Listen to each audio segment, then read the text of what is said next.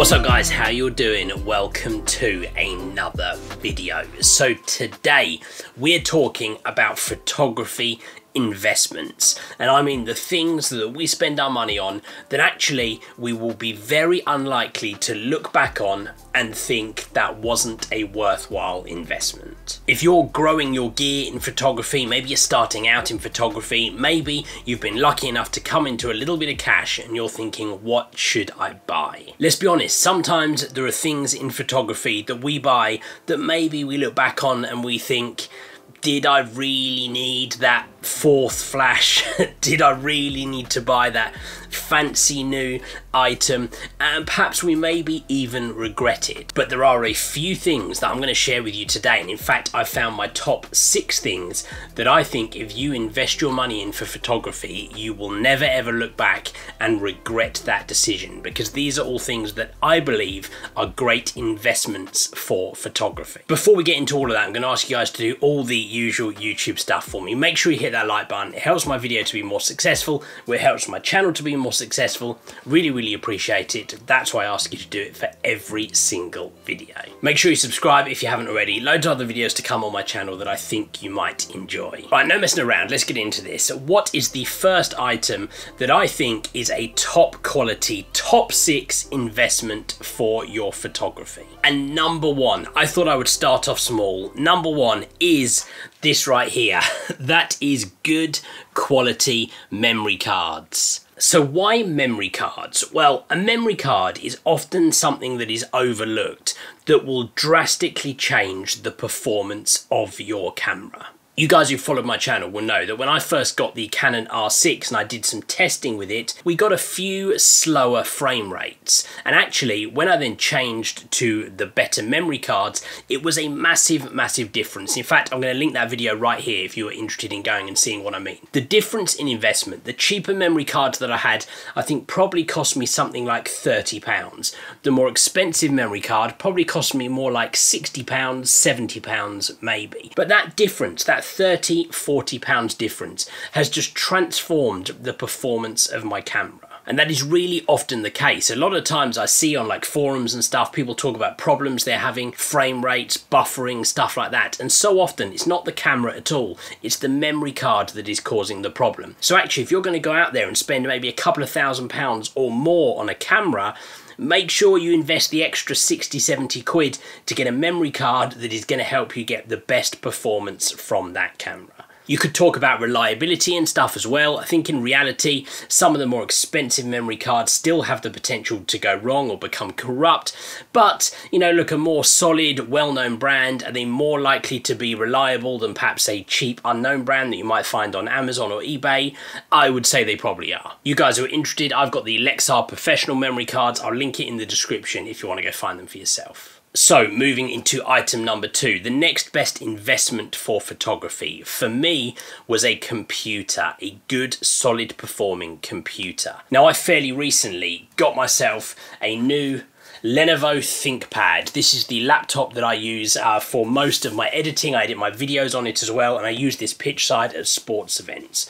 Such a worthwhile investment. There's a whole debate to be had about PC versus Apple. I know that personally. I'm a PC guy, always have been, and that's why I've gone with PC. But there are plenty of people who will go with Apple and that's their preferred choice. Not going to say that one is better than the other, although I know a load of you in the comments right now will be telling me that one is better than the other. But regardless of which one you go for, a good quality computer is going to transform your ability to edit your photos and get the best from your photos. Alongside the laptop, I've invested in the Adobe editing suite, so I can use Lightroom, Photoshop. I also use Premiere Pro for my videos, After Effects. I get loads of stuff with it, but it's really useful. That software with a good performing computer means that I can get the best from my photos and videos, an investment which I haven't looked back on at all with any kind of regret. In fact, every day I'm using it, editing my photos, editing my videos, I think about how much better it is, how quicker the process is, and it overall just becomes more enjoyable to do. If you're lucky and you get a good spec laptop, it will last you for at least a few years, sometimes longer if you're lucky. Okay, so that is number 2. Moving into number 3, what do I think is the next best investment? And for me,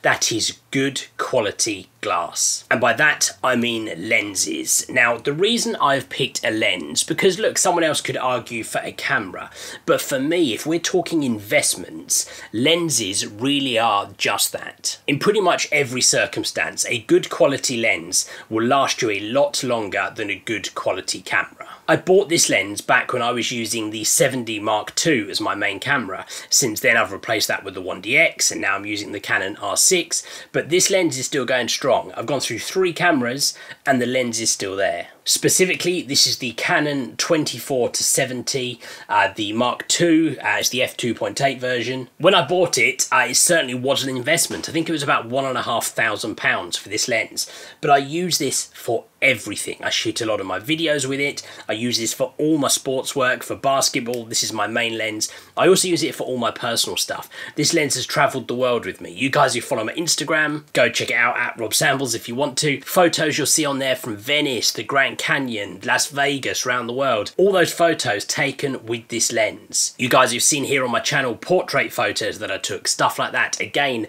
all with this lens. This is such a go-to lens for me. I use it pretty much every time I pull out my camera, and although it was expensive at the time, I did have to stretch my budget a bit to get hold of it. I've never once looked back on it and regretted investing that money. And I imagine I will still be using this for a good few years to come yet. It works really well with my R6. I still love using it. Fantastic lens, really worth the money and worth the investment. Okay, so what is next up? Well, for me, it was a really good quality camera bag. And more specifically, in this situation, I'm talking about a backpack. Now, the main backpack that I use is this right here. This is my ThinkTank Streetwalker. I think it's called the Hard Drive version 2, I think it is. Again, I'll link it in the description if you want to go have a look at it. Such a great backpack. Now, I also have cheaper backpacks, which I think are fantastic. I've talked about those on this channel before. The Amazon Basics bag is just over there. I use the Amazon Basics roller bag. Really, really good. But when it comes to my backpack, I wanted to get a really good quality backpack. This is the bag that I use like every day for my photography stuff. It's the bag that I travel with. I talked about how this lens has been around the world with me. This lens has been around the world.